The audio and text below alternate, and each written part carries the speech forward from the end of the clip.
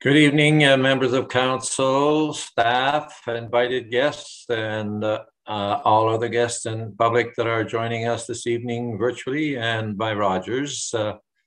Welcome to our Wednesday, February 9th council meeting. We'll call the meeting to order and start with the council commitment. We are grateful for the many gifts which have been bestowed on Penetanguishene and its citizens, including the gifts of freedom, opportunity, and peace that we enjoy. May we be worthy custodians of all that has been entrusted to us.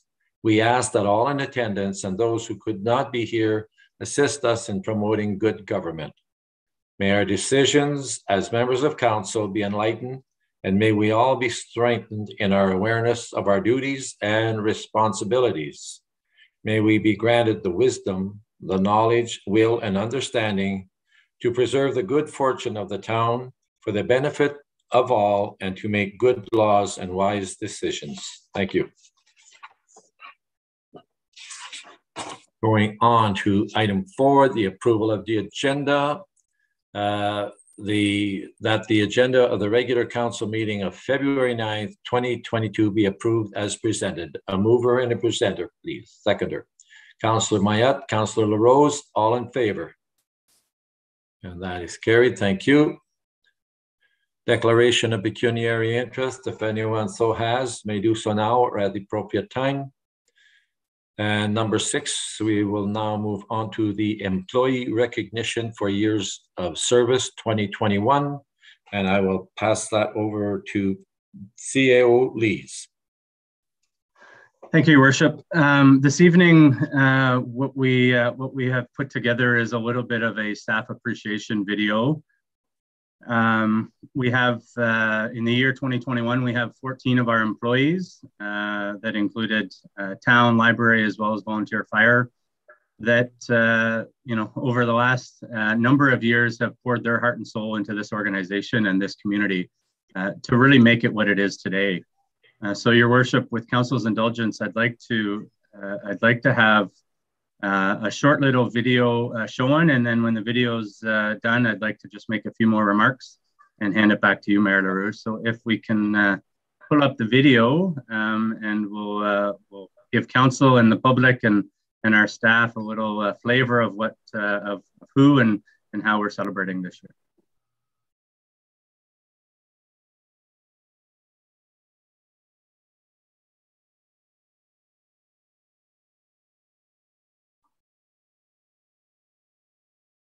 Community is the direct result of our valued. Hi, I'm Jeff Lees, the Chief Administrative Officer for the town of Penetanguishene, and I'm a firm believer that the successful growth of this community is the direct result of our valued employees.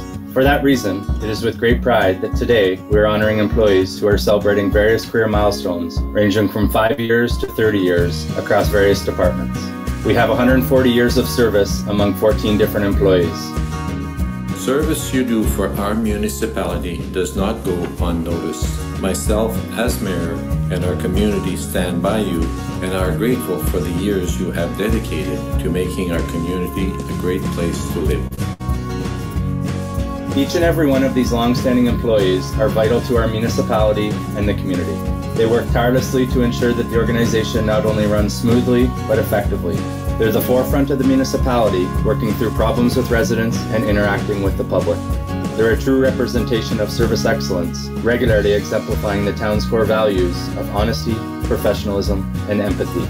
These employees have become leaders in the organization who provide mentoring and guidance to others. They're committed to fostering an enjoyable work culture by bringing out the best in one another. Their dedication and commitment to the organization doesn't go unnoticed.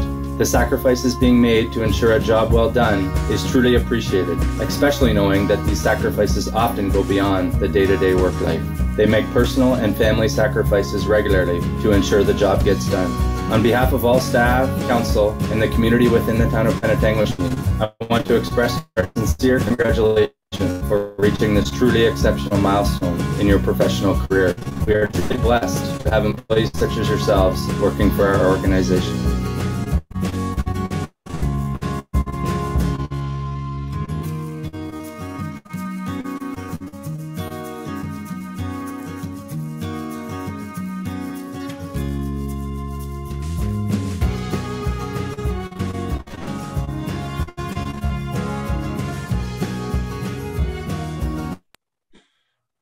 Thank you, Sarah, and thanks, Your Worship. I can assure members of council and the community that the video actually looks a lot better when the internet doesn't decide to play a few tricks on us.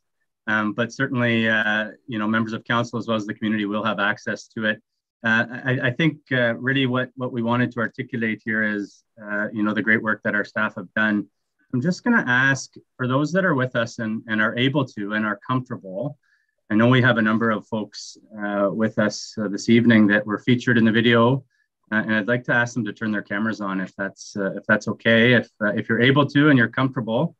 I know some are just by phone, and I know some may not have the functionality, but if you do have the functionality and you're able to do that, certainly we'd appreciate it. I'm just going to name a few that I believe are with us this evening, and I hope I don't miss any. Cynthia Steger with the library. I believe I see Cynthia on the screen. Cynthia, can you just give a little wave? Right, hopefully everyone can see Cynthia. I believe I saw Joseph Berlenbach. Joseph, can you give us a little? Great, thank you. Hi, Joseph. Jim McLaren, and I'm not sure if Jim had video functionality or not, but I know Jim is with us this evening as well. I know Deputy Chief Pierre Genier is with us. Pierre, hi, welcome. Thanks for joining. Chris Puttycombe, I know a volunteer firefighter. I see Chris on the screen. Hi, Chris. Who else? Sherry Desjardins, I believe, is with us, although I believe she's having some camera difficulties. She has for a few days, but Sherry is with us as well, and I'm just seeing that her camera's off. So, and I believe that's it. I don't know if I've missed anyone. I know there was a few others that were hoping to join that maybe weren't able to. Oh, I see someone maybe. Oh, there's Connie Cabrera with the library. Hi, Connie. Great. All right, good stuff. I hope I haven't missed anyone. Members of council and the community, really, as I said, this is an opportunity, particularly with COVID, to commemorate and celebrate the accomplishments of our staff. As we mentioned, it's 140 years of service amongst 14 different employees, ranging right from 5 to 30, as we saw. A tremendous accomplishment in itself, for all the hard work that they've done over the years. We also took an opportunity this year to celebrate and commemorate one of our very own volunteer firefighters that we lost, and certainly a tremendous 30 years that Mr. Marchand provided. Every one of these employees have received a certificate of appreciation from the mayor on behalf of council, as well as a little token of appreciation for their years of service. And I really just can't, on behalf of council and senior team and the staff, as well as community as a whole, I really can't thank each and every one of you enough. So thank you very much. A big round of applause for everyone that is celebrating and accomplished all those years of service. Thank you everyone. And I'd be remiss if I didn't recognize and acknowledge the great work that staff behind the scenes did pulling together this video, particularly in these COVID times. So thank you to our communications staff, Stacey and Sarah. Your Worship, that's what I wanted to share with this particular item, and I'll hand it back to you. Thank you, Jeff. And as I iterated earlier, it was my pleasure to be able to present certificates on behalf of council to all these employees of the municipality. And once again, on behalf of council and myself, I'm sure we thank you very much for all your years of service. Thank you. Okay, with that, we will move on to deputations and presentations. And first, we have a presentation from Jeffrey Abrams of Principles of Integrity, Integrity Commissioners 2021 Annual Report. Welcome, Jeffrey. Thank you. Actually, through the mayor. Hi, Janice. Hi, I'm Janice Atwood, and I'm going to be doing the speaking tonight. We try to mix it up a little bit just to keep it interesting. So we won't take a lot of your time this evening, but thank you very much for taking the time to have us speak with you. Jeff and I together are the partners of Principles Integrity, and we are your integrity commissioners. And this is really a council recognition in a way. This report is a good news story, we think, for council. this is our second report to you. We call it annual report, but we're not right bang on the 12 months, you can see. Particularly with the pandemic, it sort of stretched over a longer period of time. But in any case, one of the things we like to do in our annual report is just remind council and really the public of the role of an integrity commissioner and how an integrity commissioner functions. So an integrity commissioner is an independent accountability officer that municipalities are required to have, and we are available to help provide advice on shaping the policy, the ethical policy documents that you have. You have a code of conduct, which we assisted in developing back at the beginning of our appointment. And we're available to provide education and training for members of council and members of local boards. We're available to provide confidential advice to individual members if they encounter a gray area, some issue that arises that they want a little advice on. That's an important role for the integrity commissioner. And it is confidential binding advice that we are able to give to members of council. So they can feel quite confident in how they proceed if they are relying on that advice. And the function that the public thinks most often of is our administration of complaints. So if we get a complaint, we go through a process of reviewing to determine if it's within our jurisdiction. And if it is within our jurisdiction, we will investigate. If we're able to resolve a matter, we can resolve it without a need for a public report to council. If it's not able to be resolved through course correction, then we will bring a report to council. So we have in the report before you tonight, you will see we categorize the areas of work that we provide for you. And under the area of advice, we have responded to 4 requests for advice over the course of this past sort of year plus of the retainer. And those are, we were able to help members of council with issues that come up with respect to gray areas that they deal with. Is there a conflict or something of that nature that they want some advice on? So we do that in writing, and they have our confidential binding advice so that if there were ever a complaint, it would not be able to proceed. In terms of administering complaints, we only had 1 complaint during this most recent period covered by this report.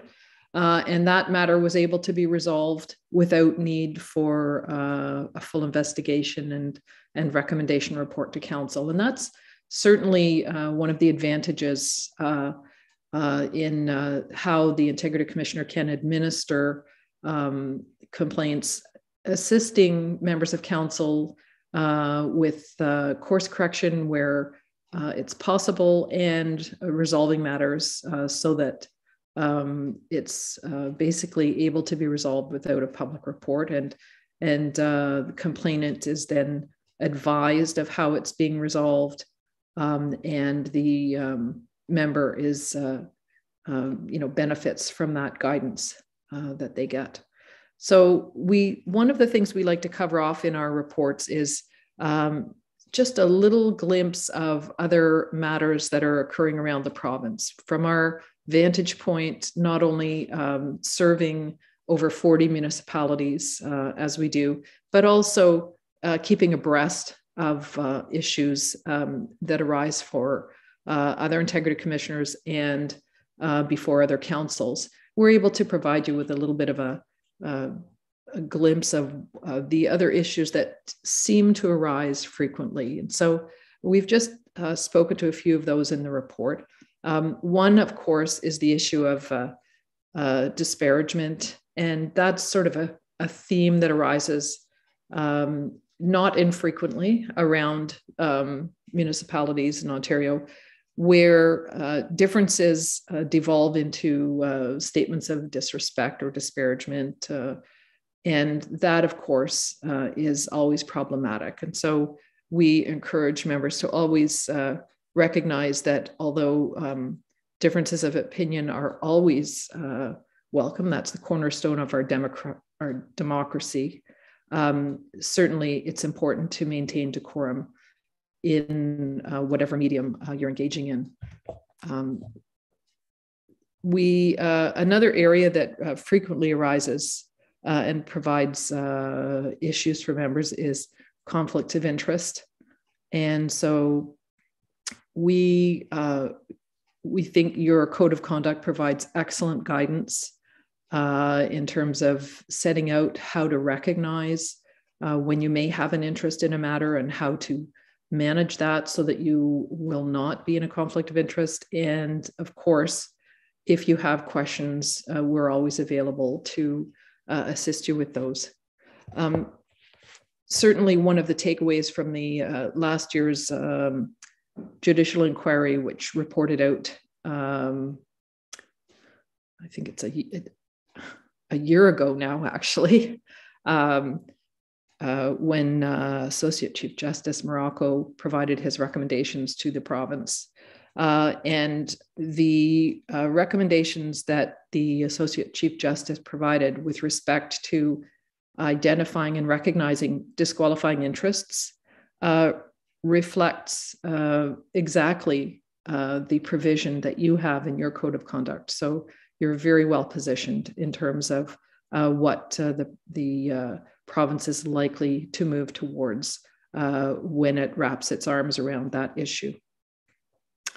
An issue that arises from time to time is when members of council stray outside of their lane, and we talk about members needing to stay in their lane and not get into the weeds of trying to take the reins of administration, trying to manage issues. Of course, members have a responsibility to be responsive to constituents, but there's a handoff. And so we encourage members to always be mindful of that handoff and hand the reins over to staff to be actually dealing with operational matters and administrative matters. And finally, there's an issue that seems to be arising around the province with some frequency, and that is conduct on social media. And I think probably there was a time not very long ago, perhaps 3 or 4 years ago, when if we'd spoken about use of social media, people's eyes would have glazed over. But with this pandemic has really come a huge wave of participation on social media. And so it's really the exception rather than the rule for virtually everybody to be engaging at some point on social media. So we do encourage our municipal clients to think about adopting some kind of policy guidance to assist members of council, just to provide some guidance as to how they engage on social media, because for some it's quite a new arena and can give rise to issues that concern constituents. We recommend, for example, that members recognize that they shouldn't arbitrarily block people from social media simply because they're disagreeing in a conversation that is revolving around a topic of public interest. But that there is an obligation to curate, if you're on social media, and remove some of the very offensive things that might end up finding themselves there. So there's a bit of sort of a double-edged sword on that. And it's, as I say, I think 4 or 5 years ago, this would have been almost a topic that most people would just not pay a lot of attention to. But now really it's virtually the exception rather than the rule. Everybody is engaging a little bit in social media, and it's probably timely for municipalities to think about having some kind of policy that helps them to guide their members to not get into the shoals and run into difficulties. Certainly the next iteration of elected officials will be perhaps not the next iteration, but over the next few years, we're going to see a lot more use of social media, and it will be a lot more prevalent than it even is now, if that's possible. We're available to answer questions, if any.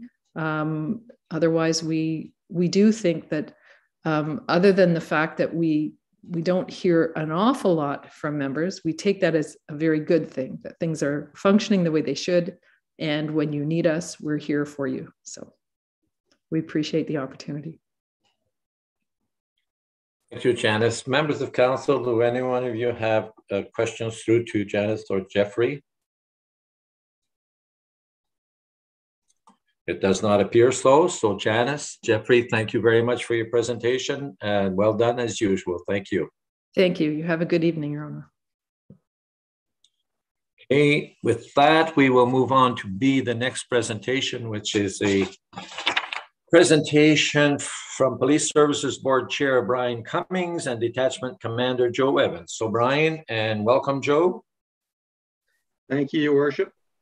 As Chair of the Police Services Board, it's my pleasure to present the 2021 annual report on behalf of the board. I will have a short presentation, then I'll turn it over to Inspector Evans for the operational side of this year. So if we can get the slides up, Sarah. Just one moment, I'm pulling them up now. All right, thank you.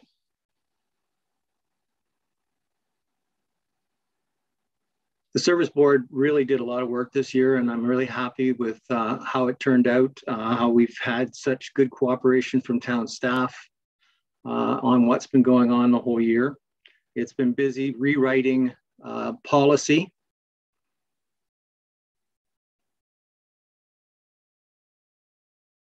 Yeah, we're close. There we go.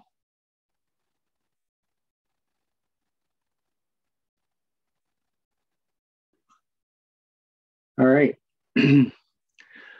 After establishing all the board's goals and objectives for 2021, the board hit the ground running. We started to complete a new rules and procedures manual.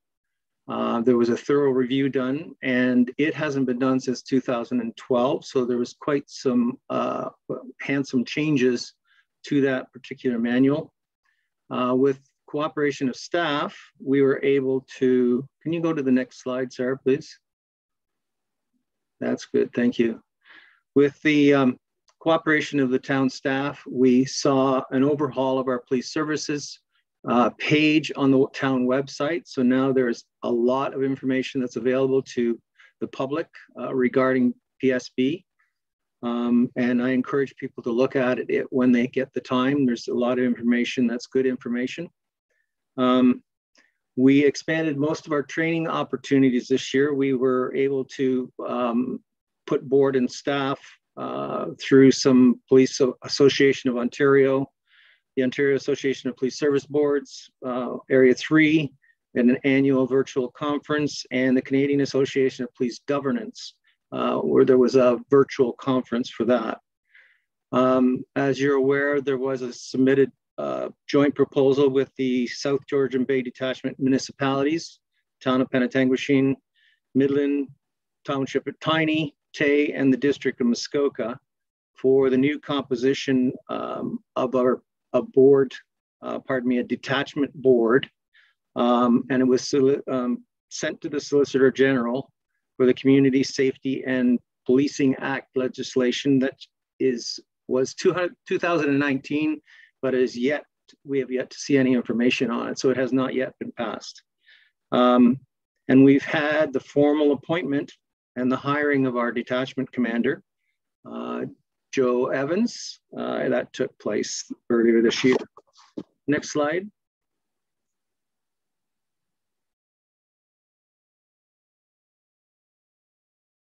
The board expanded the detachment commander's performance review. It was kind of a basic review. We've expanded it so that it is more in line with the board's goals and objectives. That was really important to some of the board members. We had a steering committee that was formed, and again, with the help of staff, they developed a new education, training, and professional development policy that was added to our rules and procedures manual. and it was approved by the board at a special meeting in January this year and is now going to be implemented.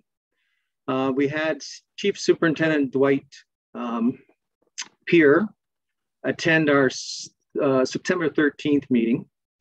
He was to give us an update on what was going on around Ontario and some difficulties and challenges that are happening. And we had a couple of board members who went to an annual virtual conference for the Canadian Police governance. Next slide, please.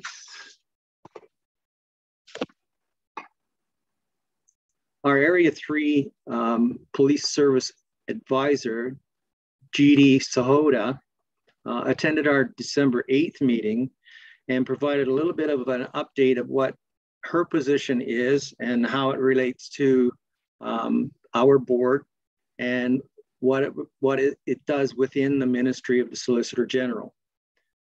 She was unable to provide a lot of updates as to what's going on with these new joint boards.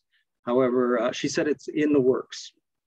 There was a presentation from Kathy Willis of the Huronia Transitional Homes to commemorate the National Day of Remembrance and Action on Violence Against Women. She gave us a great presentation at our December meeting. And we, as council is probably aware, we sent a letter to the Attorney General to bring awareness of the alarming rates of recidivism, which are affecting the OPP and how they do their business. This letter was also sent to all the municipalities of Ontario and to the attention of the board chairs for their support. So far, we've had some great responses. And lastly, the last slide, please, Sarah.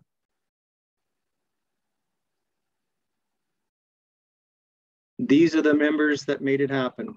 I would like to take this opportunity to thank all the members of the Police Services Board for all the hard work that they've done in the past year. I would send a special thank you out to Phil De Bruin, who unfortunately resigned from the board in December as he takes on a teaching role position. However, he was a tremendous help in updating the board policies and procedures and in developing the education, training, and professional development policy. Thank you for all your hard work, and we wish you all the best in your teaching endeavor. Now I will turn it over to Inspector Evans for the operational side.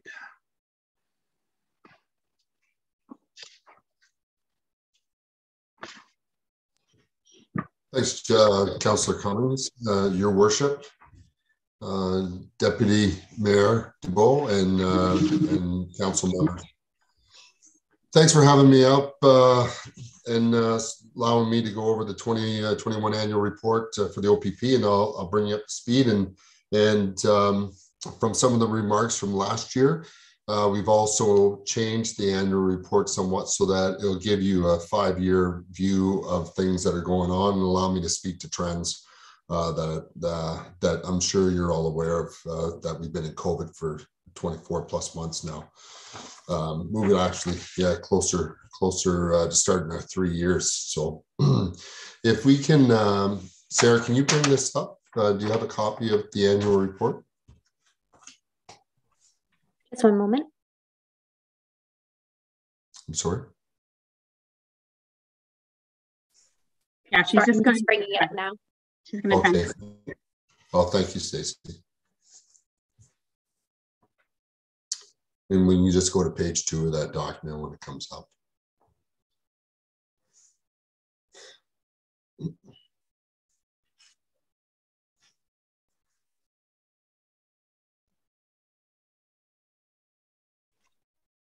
There just seems to be some restrictions on the document. I'm not sure if you have it handy and you can share your own screen, or if Stacey, maybe you have better luck with it.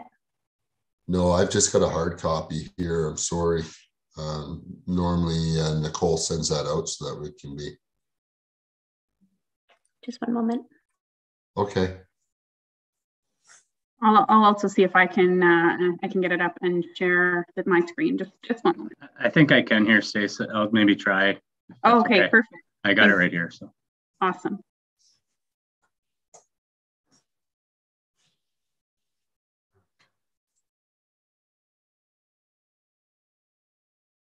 There we go. Appreciate the help there, CAO. Okay, yes. So we'll be we're going to be starting with what's new. So as Chair Cummings has advised, I was appointed to the 9th of August to the detachment commander of Southern Georgian Bay, and I appreciate the support that I've received in this role over my last 2 years as interim commander, and then now as the commander. Staffing development at Southern Georgian Bay, as you know, we don't develop our people, we don't get better.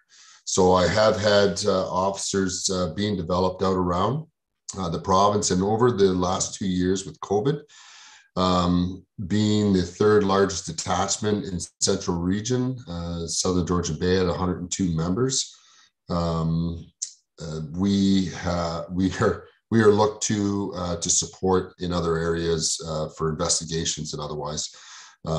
Being asked for officers from the front line. This is good and bad. This is good for the officers that are going, but it's bad with some of the things that have happened around the province. We've had police shootings and so on where people are off work and we have to support. So I've had officers up in Northeast Region, so up around North Bay, to support up there for approximately 6 months, which takes from our own area. And this happens as, these things occur, that we have to kind of just move from one area to the other to support. What I've done just recently, though, due to the fatigue that's going on with officers, is I've denied any further extension to that, and I've brought all my officers back.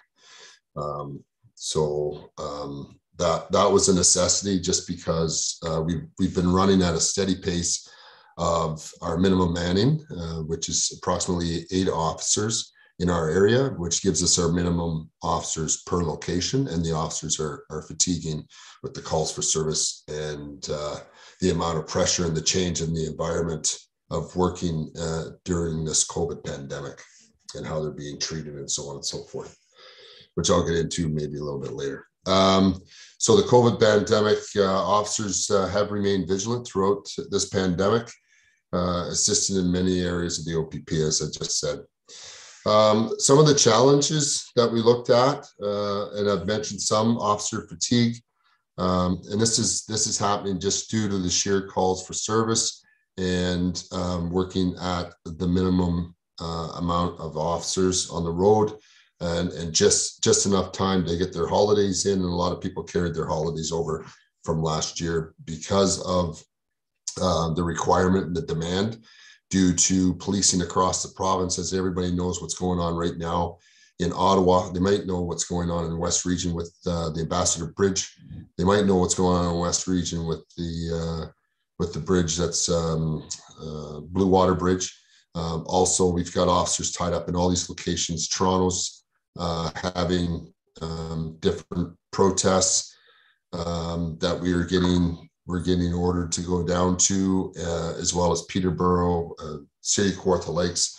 So we're having a lot of these issues, and we're sending officers to assist in those areas. So that's fatiguing the officers because they're not getting any days off. When they're off, they're off working overtime in these other areas.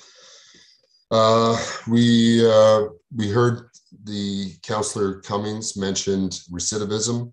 That is still ongoing. I was just at the courts today dealing with that as well, and seeing where that stands. And I believe that's moving forward with meetings with MAG, the Ministry of the Attorney General. So we're working away at that to help, because all we've been doing is, if I can use the term, we're chasing our tail. That's what it feels like over the last year and a bit, where we arrest, we charge, we investigate, we write papers, we charge, we put them before the courts, they come back out, we do the same thing all over again with the same people. So we're just chasing our tail. So anyways, that my decision to bring the officers back, so we had as many officers as we can on the front line here in Southern Georgian Bay, was paramount to me, and that's why I've done it just over. So that was at the beginning of the year. So my officers will be coming back at the end of this month. My last officers will be coming back. So I think I've got one coming back in April. And during the same time, we've had lateral transfers. I think I've had 3 that have gone off to Huronia West due to the location of where they live. That's understandable, which is now giving me openings here. But as of Friday, we had 6 new recruits that have graduated that have come to Southern Georgian Bay. So that'll be tying us up for the next 3 to 4 months as we start getting them trained up so they can be on their own during the day. So that ties up 6 officers as well. But it's a necessary evil to have those officers up and running as soon as possible. So if we go to the next page, please. I think it's Jeff. Yeah, thank you very much. So this goes into the crime stats just for Penetanguishene, and there's your 5-year picture for break and enters. You can see that we're not as good as we could be. There's 17 over 2021, but 2017 looks a little better. And again, since 2017, 2018 is when we amalgamated with Midland. And you know what, there's been an increase in officers, but again, like I said, the staffing's kind of all over the place, and we're trying to get that steadied somewhat. Looking at thefts of motor vehicles, there's 7. Theft from motor vehicle is 24. Assaults 44. That's not including Waypoint or CNCC. With mischiefs, we're sitting at 32. That's also the type of damage done to vehicles. A lot of that is vehicles that are locked and they're broken into. That's a mischief. Alarms 57. 911 calls 74. Impaired care control, that's 6. And calls for service totaling 40, almost 3,500, just up from 2020. Next, please. Now you'll see your clearance rates of 54. And again, if you look at 27 down, it looks like it's going down, but there's also more calls for service. So with Penetanguishene, this is strictly Penetanguishene, and you'll see that so the property crime is at 13.8. Again, it's all call related for these percentages, of course. The drug crime at 62.5. And next, please. The crime clearance rates for the detachment as a whole is at 44%, so a little bit lower again than what you are in Penetanguishene. Crime, property crime is about the same, and drugs are just down a bit. Move ahead, please. Next, we'll be looking at the motor vehicle accidents for Penetanguishene. Sadly, you'll see 1 fatality there. For the gray is the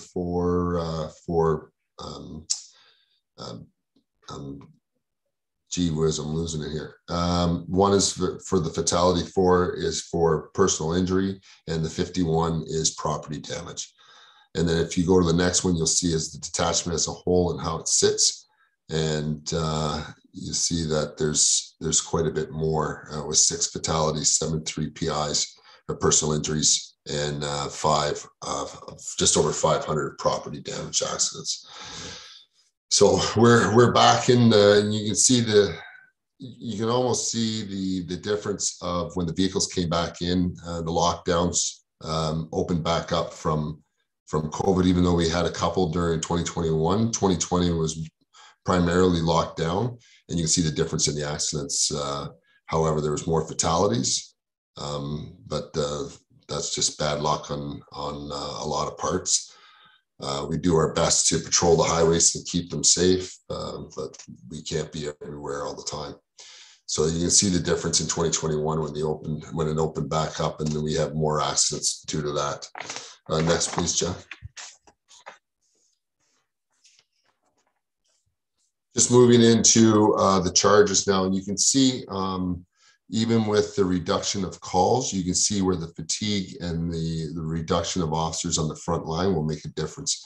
And I'll show you where. So we've done a couple of initiatives in seatbelts. You'll see 38 over 25.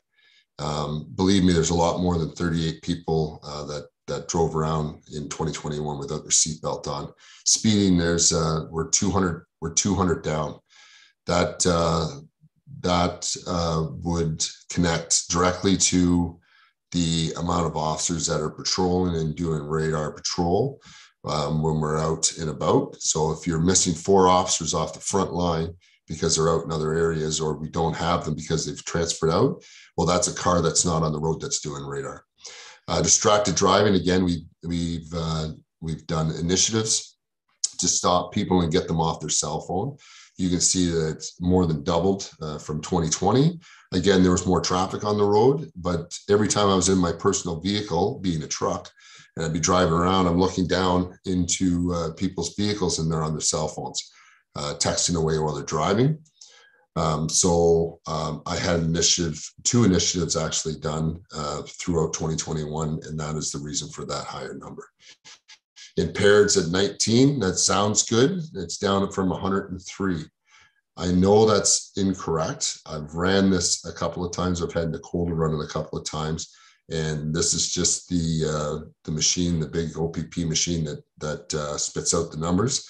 And it's been consistent on 19. So I'm not sure exactly where we're missing our other ones. But if you look at impaireds, and then you go down to the bottom where it says ADLS suspensions, there's 73 suspensions. Well, every time there's an impaired, there's a suspension. Now, there's other ADLS suspensions that aren't necessarily impaireds, but usually not that far off. So that's why I know that there's a little bit of a discrepancy there. But going back to the total Big 4 charges, there's 3,269 charges, which is about 300 less than 2020. Other Highway Traffic Act, HTAs, just over 800. Other CC, Criminal Code, 441. And other charges, including Insurance Act and drugs and stuff that come from motor vehicles, is 837. So a total violations of just under 5,900. Your arrests are down by about 200 from 2020. ADLS suspensions at 73, down from 98. Traffic stops are down by about 400.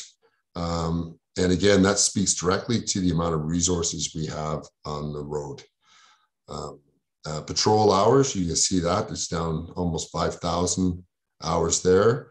And the court hours are down just because court was, and that's one of the problems with recidivism, is the courts were closed for so long, so officers could not be in court. And now, just before Christmas, I purchased 2 laptop computers. So that's how the officers are doing court now. They come in, they're in a quiet room, and they're giving their evidence over a computer, similar to what I'm doing here with you folks virtually.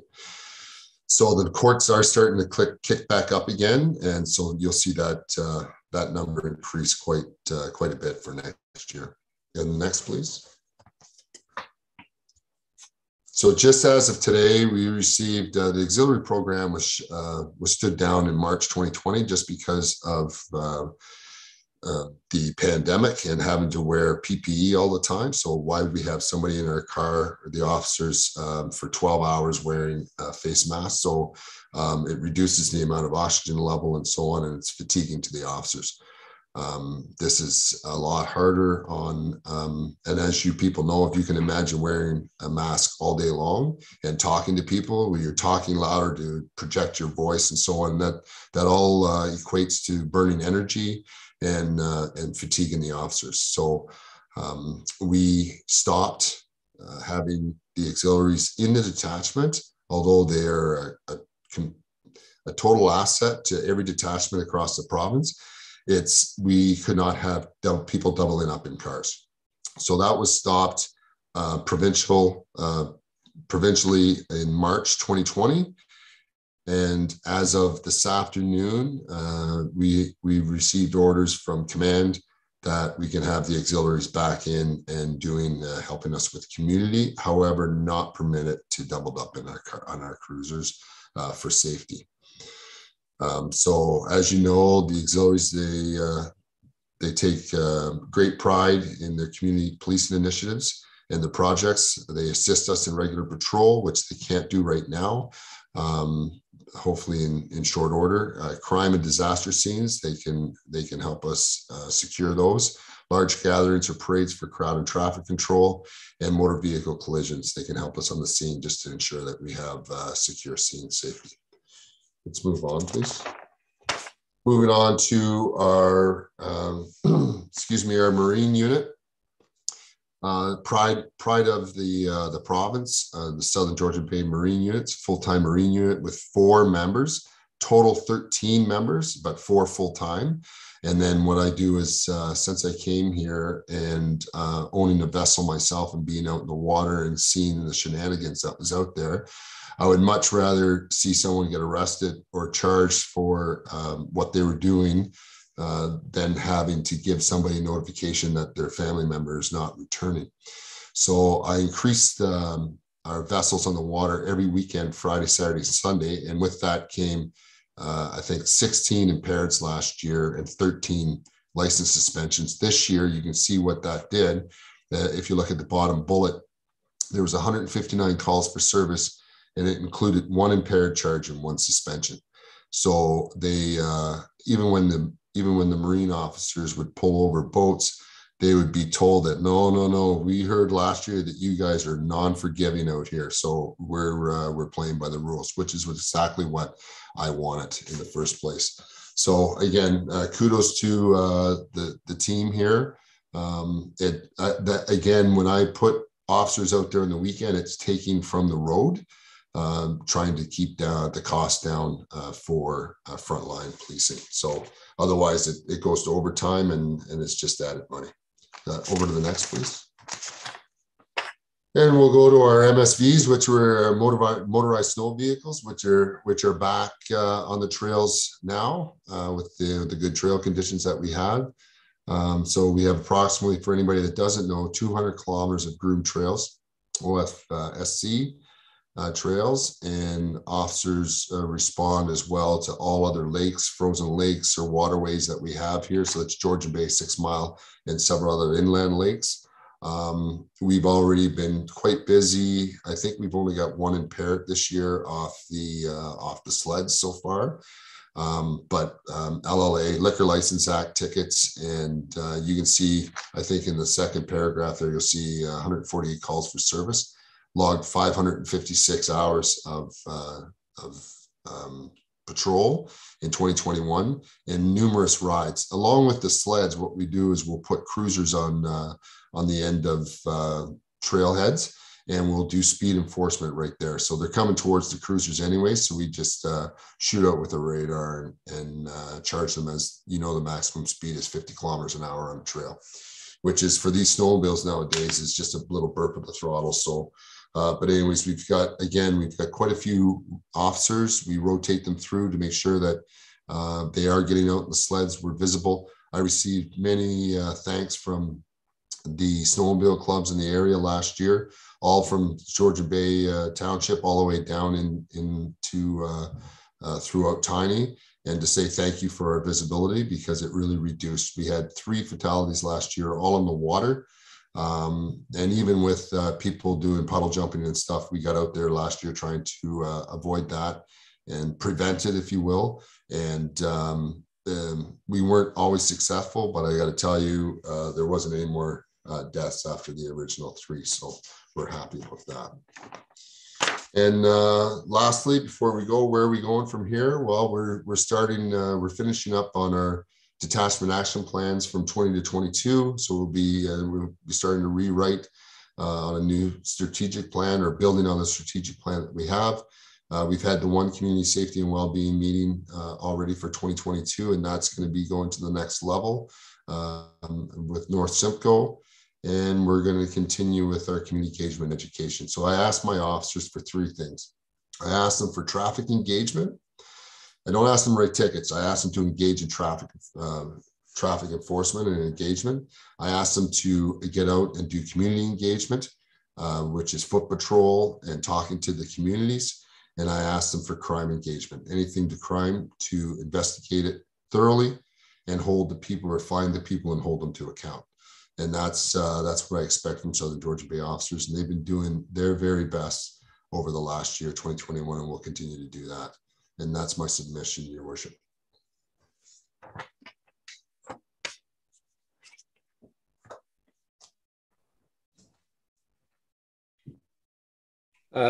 Councillor Cummings and Inspector Evans, I'm sure on behalf of council and certainly myself, we thank you very much for a very precise and informative presentation. Well done and well appreciated. Do any members of council have any questions through to Councillor Cummings or Inspector Evans? There appears not. So again, gentlemen, thank you very much. Thank you very much. So with that, we will move on to the adoption of minutes not already confirmed, and that is that the following minutes of council meetings be confirmed and adopted as circulated. Council meeting of January 12, 2022, and special council meeting of January 12, 2022. A mover and a seconder. Councillor LaRose and Deputy Mayor Dubo. Do anyone have any questions or concerns with these minutes? There being none, all in favor? That is carried. Thank you. A consent agenda, we have none. Matters for consideration. A verbal update from the Chief Administrative Officer re COVID-19 municipal impacts. And so with that, I'll pass it over to our CAO. Thank you, Your Worship. I'll be relatively brief, and certainly, as always, I'd be happy to take any questions. This is the second update for 2022 that I've provided to members of council as well as the community. There's a number of changes that the province implemented that started right from January 31st. A number of changes took place right through to February 21st is the next kind of phase, if you will, of openings that the province has enacted, or lifting of restrictions, if you will. And of course, the last phase of that, which everyone is aware of, is March the 14th. So it's a gradual phase that the province has enacted. And certainly there's a lot of components to each of those, some of which affect us in the municipal world to a great deal, the ones that are in place now. And certainly that just continues to lift and allow the municipality to expand our services predominantly from a recreation facility perspective. So that's kind of what the province has been up to. The other thing I would mention is just hot off the press today, as I'm sure many people saw, the province made an announcement that they are expanding access to free rapid tests for the general public. They're going to be distributing 5 million rapid tests each week for the next 8 weeks. Through pharmacies as well as grocery locations, as well as another 500,000 each week through community partners in vulnerable communities. In total, 44 million rapid tests over the next several weeks that they're making available. From a public health perspective, the Simcoe Muskoka District Health through Dr. Gardner has lifted the letter of instruction that was put in place on November 23rd, 2021. It was dated, and it did run counterintuitive to what OREG 36420 articulates, which is the current regulatory framework that we're operating under from a provincial standpoint. The other thing I would add is that the local vaccination clinic continues to operate here in Penetanguishene on Tuesdays. They've reduced their hours, or amended their hours, I should say, to now be from 11:30 to 6 o'clock. They were finding that there weren't a lot of requests for appointments beyond 6 o'clock, so they've adjusted that to meet the demands of the community. And certainly it's a great thing for our community here in Penetanguishene and North Simcoe as a whole. From a town perspective, our museum and our arena have reopened at 50% capacity as of January 31st. We still require proof of vaccination through the QR code. We still have our staff at our various facilities in our teams, or our cohort model, if you will. And that's going to be reevaluated at our next control group meeting on the 22nd of February. We are still operating by appointment only, and we are still closed at Town Hall, the Fire Hall, and Public Works Admin for lunch hour from 12 until 1. From a business continuity perspective, there's a number of things that continue to be in place here at the municipality in our various facilities. Predominantly, as I noted, our teams and cohort model. We've had situations where we've had to, work very collaboratively with our union and redeploy staff to ensure that service levels were not compromised. And certainly, we still continue to provide that high level of service remotely. I'm proud to say that it's been quite some time since I've had any complaints from a service level perspective. In fact, lots of compliments that services and the offerings continue to be seamless for the general public. Last piece with respect to the Penetanguishene Public Library, library staff is also in a Teams model until February 22nd. Their hours remain 9 to 5, Monday, Tuesday, Friday, 10 to 6 Wednesday and Thursday, and 9 to 2 on Saturdays. They did have some capacity and restrictions lifted on January 31st, as well as they are requiring proof of vaccination, which is a provincial requirement. Generally speaking, at our facilities, we've removed our contact tracing, but we still do have our active screening in place, which is a requirement. Vaccination numbers continue to be healthy, not only in Muskoka, but also provincially. I think they are seeing a bit of a plateau, but certainly, as everyone has noticed, public health continues to put a pretty solid campaign together in terms of, encouraging folks to get the jab, if you will. With that, Your Worship, the last thing I would just add is certainly the message from public health still is one of needing to exercise caution. While we are starting to see things lift, definitely from public health's perspective, we've seen a high rate of mortality. The hospital system still remains to be fragile. Unfortunately, we had 5 children deaths in Simcoe Muskoka in the month of January, a high number of outbreaks, and certainly the science table is projecting a resurgence. So in a nutshell, Dr. Gardner and his team continue to urge us to exercise caution. And certainly from his perspective, there's no clear line of vision in terms of where this pandemic is heading. That said, I think our control group is very aware that, we need to continue providing services in as accessible of a manner as possible. And we continue to meet on a bi-weekly basis. With that, Your Worship, I'd be happy to take any questions or comments from members of council. Thank you, Mr. CAO. Members of council, do anyone have any questions through to the CAO? Councillor Vadebonkar. Thank you, Worship. I didn't quite catch whether Town Hall and our other facilities are open for walk-in traffic from the members of the public, that they don't have to specifically make an appointment. They can just walk in and conduct their business at Town Hall and our other facilities. Thank you. Thank you, Your Worship. Through you to Councillor Vadebonkar. Good question. So what I touched on is that we are still by appointment only at our facilities. We are still in our cohort model, or our teams model, if I will. And we still do have a closure from 12 to 1 at our facilities. That said, nothing has changed over the last, I'm going to say 5 or 6 weeks. And I think certainly the message that I provided to council in January was, we've not had a situation where we've turned someone away that I'm aware of, or if we have, it's been those rare circumstances because we just simply haven't had staff available. But we haven't had very many situations, if any, where we've had to turn staff away that haven't had appointments. We've been as accommodating as we possibly can.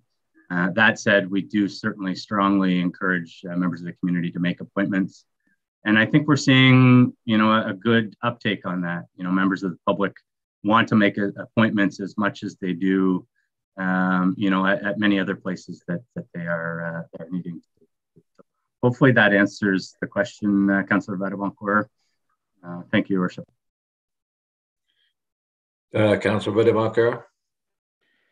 Thank you, Worship. So if I understand correctly, people can go to the library, they can go to the museum, they can go to the arena, come and go to access those services, but to go to Town Hall, they to undertake a service, pay a water bill, which the water bills are out now and are due, and the tax bills will be due. They have to make an appointment to do that. The CAO? Through your worship, that is correct. Through to you, Councillor Vadabancourt. You understood very clearly what I had articulated at Town Hall, Public Works Admin, as well as Fire Hall. Councillor Vadabancourt, any further? No, Your Worship. Thank you. Thank you. So with that, there are no further questions through the CAO. So I would ask that the verbal update from the Chief Administrative Officer be received for information. A mover and a seconder, please. Moved by Councillor Levy and seconded by Councillor Rose. All in favor? That is carried. Thank you. Moving on to B, the Tourist Information Center operating hours, RCS 2022-05, that the Tourist Information Center operating hour be extended until October 31. Mover and a seconder. Councillor Levy, Deputy Mayor Dubo, are there any questions, concerns? None, so all in favor? And that is carried as well, thank you. Now I'll move on to C, and that's a good one. Memo to Council, re-advocacy updates, joint and several liability reform, FIN 2022-02. Whereas municipal governments provide essential services to the residents and businesses in the communities, and whereas the ability to provide those services is negatively impacted by exponentially rising insurance costs, and whereas one driver of rising insurance costs is the legal principle of joint and several liability, which assigns disproportionate liability to municipalities for an incident relative to their responsibility for it. And whereas the Government of Ontario has the authority and the responsibility for the legal framework of joint and several liability, and whereas the Premier of Ontario committed to review the issue in 2018 with a view to helping municipal governments manage and risks and costs, and whereas the Association of Municipalities of Ontario, on behalf of municipal governments, has provided recommendations in their October 1, 2019 submission to the Attorney General towards a reasonable balance addressing growing municipal liability and insurance costs to align municipal liability with a proportionate responsibility for incidents and capping awards. Now, therefore, be it resolved that the town of Penetanguishene does hereby support AMO's recommendations, and further be it resolved that the town of Penetanguishene does hereby call on the Attorney General of Ontario to work with municipal governments to put forward a plan of action to address joint and several liability before the end of the government's current term, so that municipalities can continue to offer high quality service to their communities. So a mover and a seconder on this, Councillor Saint-Amand and Councillor Vadabancourt. Before we call the vote, I might point out that yesterday, Deputy Mayor Dubo and myself can attest to the fact that this was a topic at the county level as well, the county council yesterday morning. There was a great deal and length of time spent on this issue, and a lot of the member communities bringing up points and different points. And I think one that was brought up, if I recall, Deputy Mayor, was some of the municipalities asking if we could not go out on our own and do our own insurance. So it's a very interesting thing, but I think it's something that certainly has to be addressed. So are there any comments or concerns with okay, so all in favor? That is carried, thank you. Moving on to D, a proclamation, Black History Month. Whereas the town of Penetanguishene and Simcoe County's population is becoming increasingly diverse, and it is important that we embrace diversity and foster belonging and inclusion. And whereas making change encourages our community to recognize Black History Month as an opportunity to embrace diversity and to foster belonging and inclusion. And whereas Black History Month is a time to learn about the stories and many important contributions of local Black Canadians to the settlement, growth, and development of Simcoe County, and about diversity of Black communities in Canada and their importance to the history of this country. And whereas during Black History Month, Canadians celebrate the many achievements and contributions of Black Canadians who have and continue to do so much to make Canada the culturally diverse nation it is today. Therefore, be it resolved that the Council of the Corporation of Town of Penetanguishene do hereby proclaim the month of February 2022 as Black History Month in the town of Penetanguishene. Mover and a seconder. Councillor Mayotte and Councillor Saint-Amand, all in favor? And that is carried. Moving on to presentation and consideration of reports, Committee of the Whole. Committee of the Whole report that the recommendation contained within the Committee of the Whole report related to recreation and community services section be approved. Mover and a seconder, Councillor Cummings and Deputy Mayor Dubo, all in favor.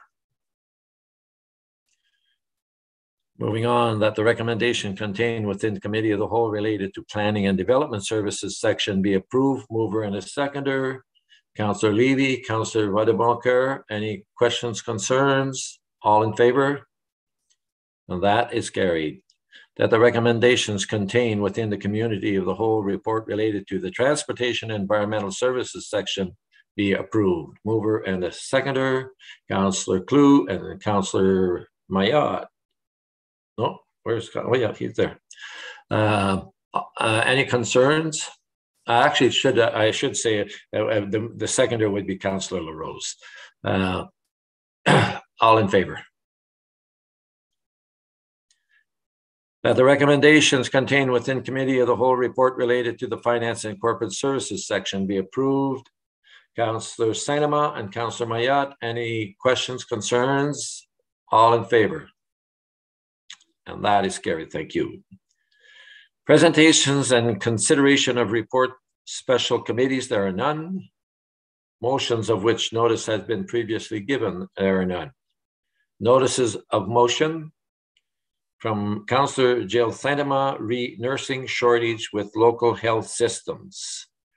That the Town of Penetanguishene Council call on the Ontario government to immediately repeal Bill 124 and complementary amendments to the other legislation made under Bill 124 as a necessary first step to ending the nursing shortage that is compromising the ability of our health system and specifically our local hospitals to respond to the COVID-19 pandemic and care for those who have contracted COVID-19 and its variants, that provincial health systems be requested to review the pay levels applied for permanent nurses in relation to those employed on a temporary basis, and that a copy of the resolution be sent to the Association of Municipalities of Ontario, AMO, requesting that they share with all the member municipalities, and that North Simcoe MPPs requesting their support. And I will certainly second Councillor's motion, Councillor Saint-Amand's motion. Are there any questions concerned? Councillor Saint-Amand, you may wish to make any comments? Or?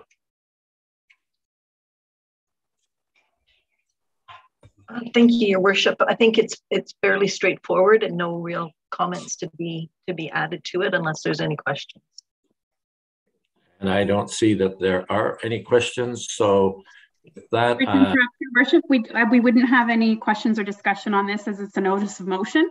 So we're just moving and seconding it, and it'll appear on the next agenda for voting and for any discussion. Very well. And so you have the mover and the seconder all in favor. And that is carried. Now moving on to 15, consideration of bylaws. So we have bylaw 2022-07, a bylaw to appoint a G4S Secure Solution Canada Limited on Waypoint Center for Mental Health Care Penetanguishene as Municipal Law Enforcement Officer. 2022-08, a bylaw amendment to appoint municipal bylaw enforcement officers for the town of Penetanguishene, lead hand. 2022-09, a bylaw to appoint the municipal bylaw enforcement officers for the town of Penetanguishene road patrol equipment operator.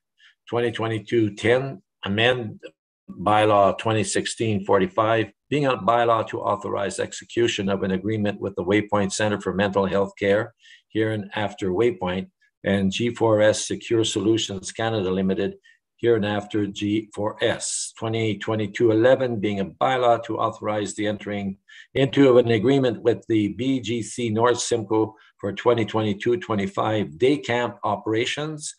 2022-12, being a bylaw to establish a pre-servicing agreement with Bay Moorings Marina Holding GP Inc. and Bay Mooring Marina Holdings Limited Partnership, 175 and 200 Fox Streets.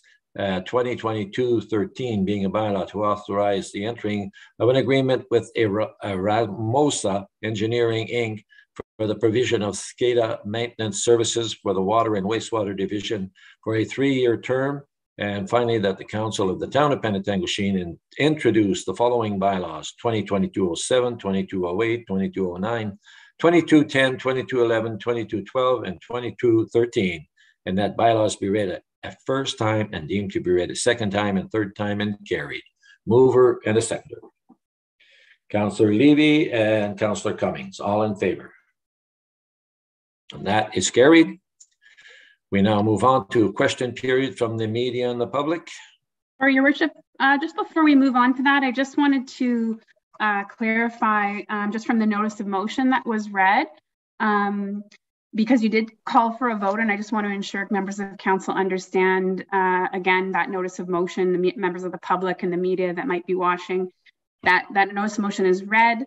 It's moved and seconded to allow it to continue. And so that motion will actually go on the next agenda for discussion and a vote.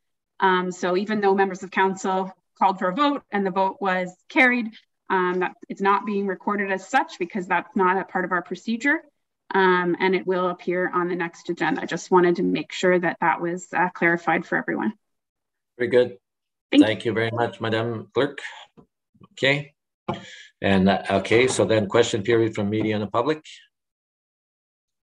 It appears that there are none. Any announcements or inquiries? Councillor Cummings. Thank you, Worship. I'm happy to announce that the 74th annual Winterama will be held again this year on February 18th to the 20th. They are offering a hybrid model with some programming highlights being like virtually. You can see entertainment such as musicians, and trivia games. In person, you can go ice fishing, do some croquis curl, ice sculptures, and there's going to be a snowmobile poker run as well. There are also lots of family options. You probably noticed on Facebook, there are ski passes available. There'll be cardboard toboggan races and a component in partnership with Rotaract and Rotary Snow Sculpture Competition, or you can go on a library scavenger hunt. Some of these events are going to require registration. So if you need to find out more information, go to our penetang.ca or Connect Penetang site and find out more information regarding the Winterama. By the way, also we have Winterama buttons.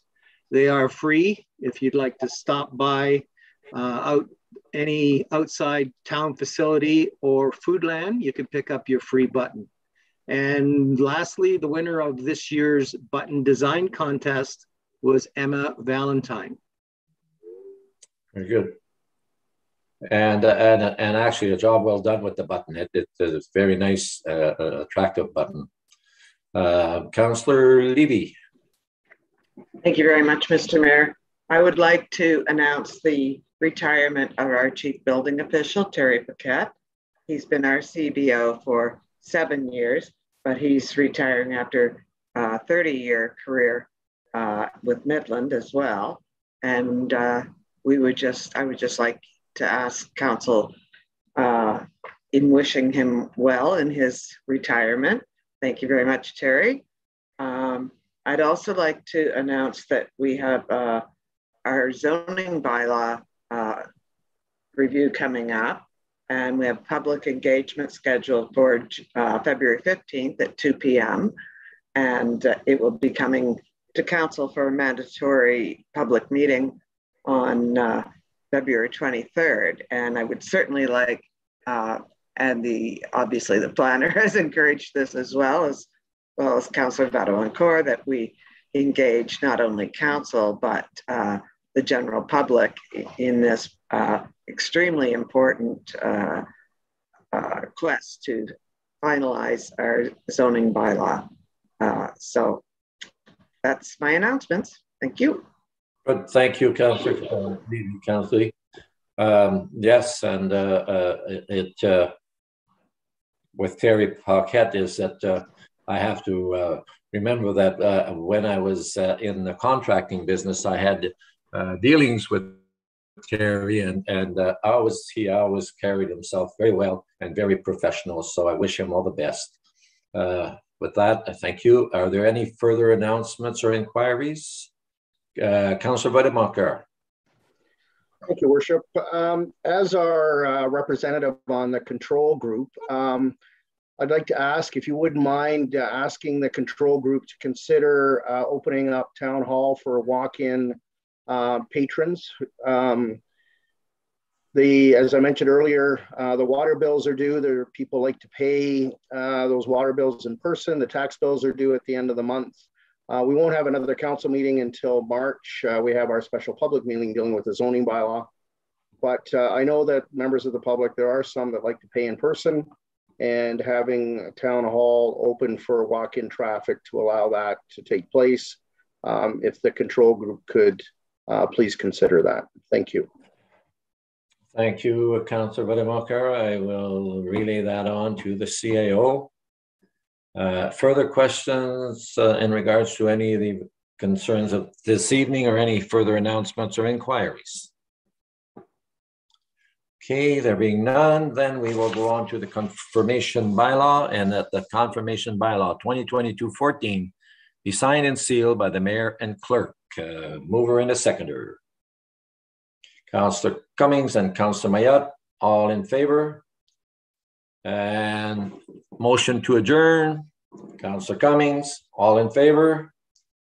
And so with that, we are adjourned, a regular council meeting. Now, is it the wish of council that we move on with the committee of the whole, or that we take a break? I can tell you that I could actually use about a 5-minute break to just stand up.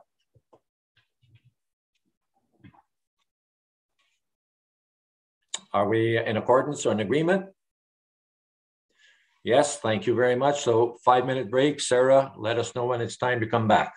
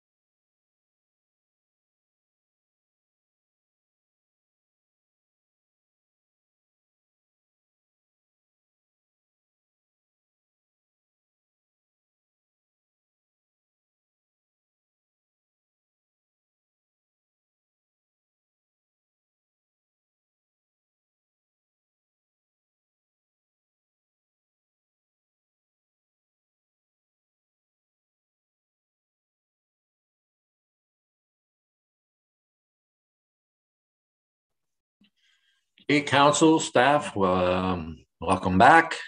We will now move on to our Committee of the Whole meeting of Wednesday, February 9th, and calling the meeting to order. First up is the approval of the agenda for the Committee of the Whole. Recommended action that the Committee of the Whole agenda for February 9, 2022 be approved as presented. Mover and the seconder, Councillor Vadeboncoeur and Councillor Saint-Amand, all in favor, and that is carried. We move on to a declaration of pecuniary interest. If anyone so has, may do so at the moment or at the appropriate time. Presentations and delegations, all sections. So number 4, this evening we have a presentation from J Consulting Group, Jody Ball, Age-Friendly Community Plan. Welcome, Jody. Thank you, Your Worship. So I'm going to share my screen and we'll get started.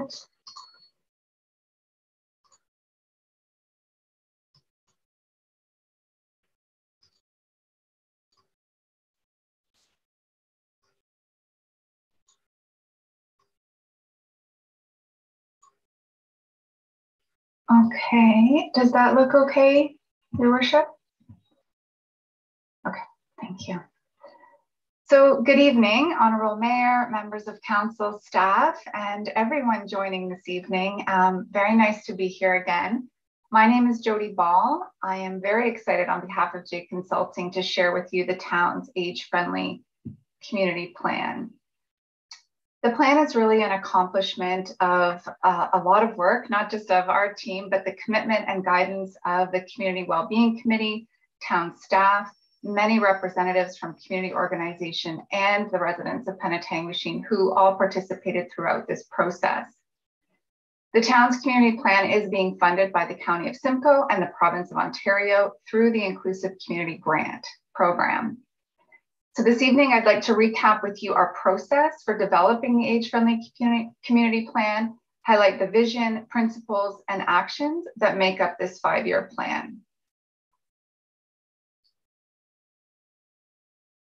As I get started, I do want to highlight the importance of the work that has been undertaken and the significance of the work that is still to be undertaken. This age-friendly community plan comes at a critical time, as with communities across Canada and indeed globally, we are aging. The senior population in Penetanguishene is expected to continue to grow, reaching approximately 37% by 2031.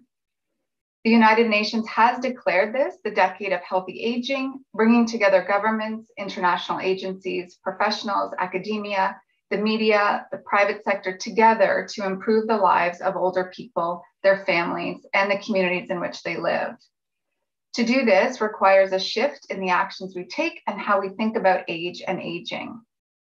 There are 4 areas for action within the United Way's decade of healthy aging, including age-friendly environments, as well as combating ageism, integrated care, and long-term care. So this plan is really an important component in removing physical and social barriers to aging and implementing policies, services, and systems to enable healthy aging for everyone. So how did we get here? We essentially began our process back in May of 2021, where we began conducting our background research and initiating our community engagement process. So between May and June, we conducted our online and telephone surveys, held virtual coffee chats and focus groups, and developed the needs assessment, or what we call the current state analysis. Over the summer, we held some community pop-up events at Rotary Park. I saw some of you there. And in September, had our virtual visioning workshop.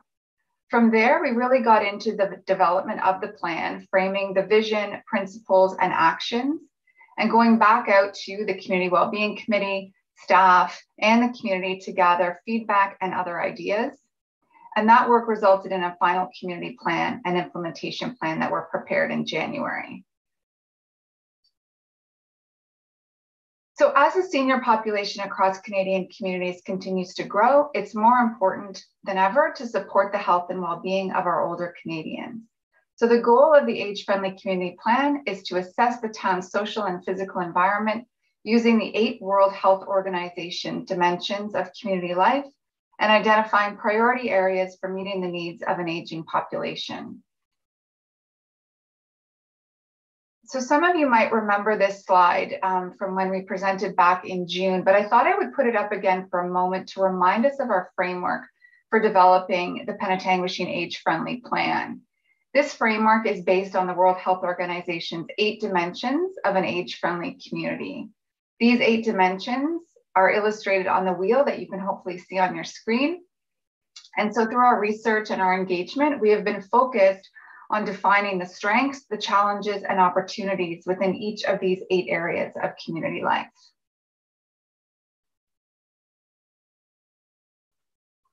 So there are 2 key areas of research to inform the development of the plan. The first was our background research, which comprised a review of existing policy documents, data, demographic, as well as some age-friendly and health indicators, and looking at best practices from other jurisdictions.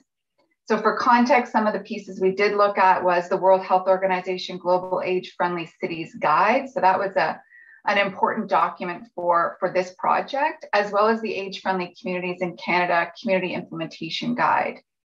There's a number of provincial documents we looked at as well, including creating a more inclusive Ontario age-friendly planning guide for municipalities and community organizations, which was updated last year, just before we began, actually.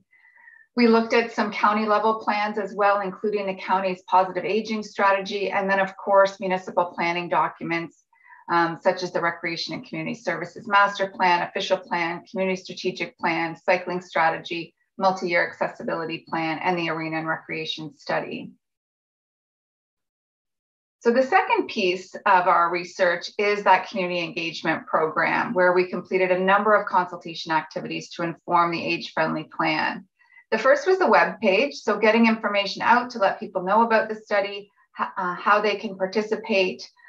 This was launched back in May when we first began. Through the month of June, which is Seniors Month, we completed a community-wide telephone and online survey. We completed surveys with 155 seniors, and an additional 130 residents completed the online survey. We also conducted 2 community coffee chats virtually, as well as a stakeholder focus group in the month of May. The stakeholder session was aimed at reaching out to targeted stakeholder groups such as service providers, community clubs, and associations. And we held a focus group as well with the Community Wellbeing Committee. We also conducted several telephone interviews with various stakeholders and staff.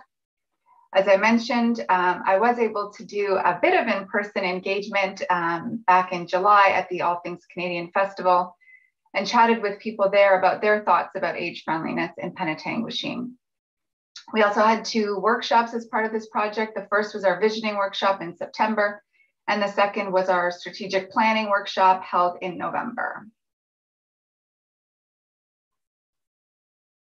I wanted to also share this illustration. At our community visioning workshop in September, we had a graphic facilitator attend, Patricia Cambridge, and through that session and through the breakout room discussions, key themes emerged that highlight all 8 areas of an age-friendly community and really provided us from the community with a jumping off point to develop the community plan. So based on our research and what we've learned, what we heard through the planning process from the community and through discussions with staff and the Community Wellbeing Committee, using our experience and lessons learned from other jurisdictions, we have prepared the age-friendly community plan, including vision, principles, and actions. As a vision, we are a community for people of all ages and abilities. Principles that were defined include inclusive, so respect and support for all residents at all stages of life, collaborative, committed partners working together with a shared responsibility to achieving the vision of this plan, accessible, an accessible system of supports meeting the diverse physical, health, cognitive and mental health and social needs of all individuals, and accountable, responsible to report back to our community and responsive to changing needs and priorities. So in keeping with the World Health Organization age-friendly framework, the actions outlined with the Penetanguishene's age-friendly plan have been grouped under each of those 8 dimensions. There are a total of 30 recommendations within the plan. They are diverse actions that are all aimed at creating a more age-friendly community where all residents are active and engaged members of the community at every stage of life. Importantly, by planning for the needs of our older population, age-friendly communities are designed to better meet the needs of all residents. The actions defined in the plan put forward a series of strategies that the town, with the support of community partners, can implement to help support residents' health and well-being.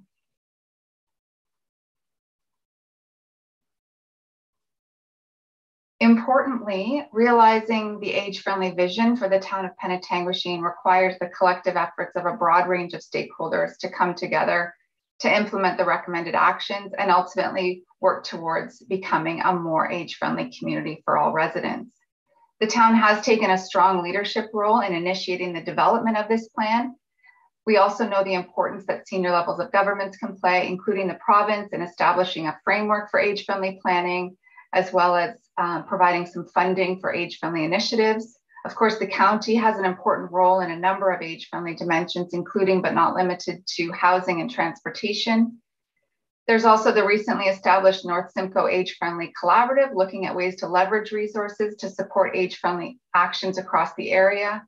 Our community partners, local businesses, all have a role in providing accessible and inclusive community services and spaces.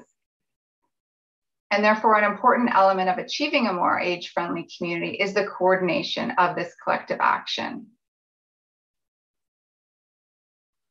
Just one other slide. I do want to highlight some further recommendations that are outlined within the plan. So in addition to the 30 recommendations, really to support the full achievement of the plan and working again towards becoming a more age-friendly community, it's also suggested that an age-friendly coordinator role be established within the town.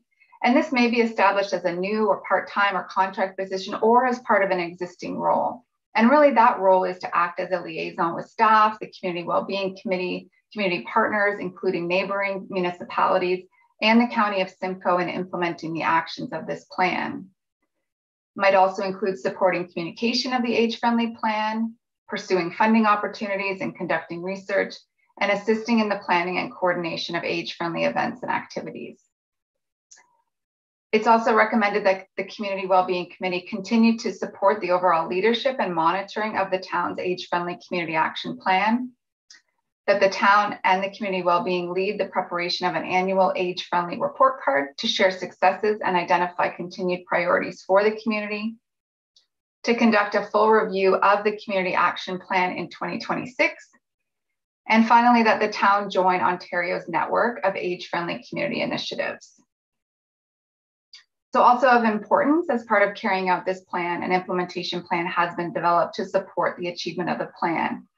It's meant to be a living document. It puts forward action leads, our suggestions for partners, timelines, and potential resource considerations.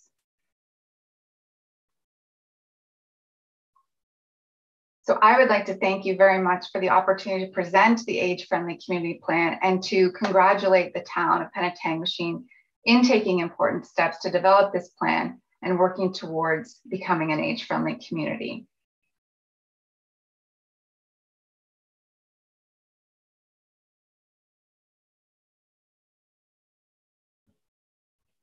Thank you, Jody. And I would ask members of council if anyone has any questions through to Jody. Councillor Wedebacher. Thank you, Worship. Question with respect to partnerships with other communities. It would seem that a lot of what you've talked about, and it was a very good presentation, by the way, are applicable to the other municipalities in this geography, Tiny, Tay, Midland. Did you look at opportunities to partner and share some of the strategies with these other communities and look to see if we can achieve some economies of scale? Thank you for the question, Councillor Wedebacher. I would say that we have noted the North Simcoe group that's recently come together as a potential partner. The actions themselves are put forward as actions for the town of Penetanguishene, but certainly there are absolutely opportunities to work with neighboring municipalities. And I would point to things like the recommendations around transportation, certainly around the sharing of information, access to health services. Those would be some areas where I would think partnerships with your neighboring municipalities would be definitely advantageous and recommended. Thank you. Further questions, Deputy Mayor? Thank you, Your Worship. I just wondered, will this be available to the public? Will it be the document placed on our website so that people could have a look at it? Yes, Deputy Mayor. It's my understanding that it will be available. I hope it's available. There is also a snapshot, I guess, of those 8 dimensions of an age-friendly community that has been on the website. But yes, I believe the plan will be posted there. Very good, thank you. I see that Clerk Cooper has come on and probably can clarify. Stacey, please. Absolutely. I just want to clarify that absolutely will be posted. A lot of the details regarding this plan and the process leading up to it is actually listed on our Connect Penetanguishene site, where we gave all of our residents an opportunity to sort of see it come to fruition and comment and participate. So it's somewhere where we'll be posting it there, but we will also be doing a full release about it and through our communication channels to make sure everyone's aware. Very Thank good. you. Councillor Levy. Thank you very much, Mr. Mayor. To Jody, through you, Mr. Mayor, something that has happened in recent weeks and months is I've had many seniors reach out to me with the difficulty of maintaining their home that they would like to sell. They would like to rent a place. Rents are unaffordable currently. And their major issues are not hiring contractors per se, but having someone available that could come over and change a light bulb in the kitchen, or stand on a ladder that they can't stand on, and other safety issues and issues of seniors in poorer health maintaining their home. I was just wondering if there's been any discussion about a neighbor helping neighbor program and a registry that could assist those of us struggling to maintain homes. I'll just throw it out there and see if there's been any of that kind of discussion. Yeah, thank you for the comment and the question, Councillor Levy.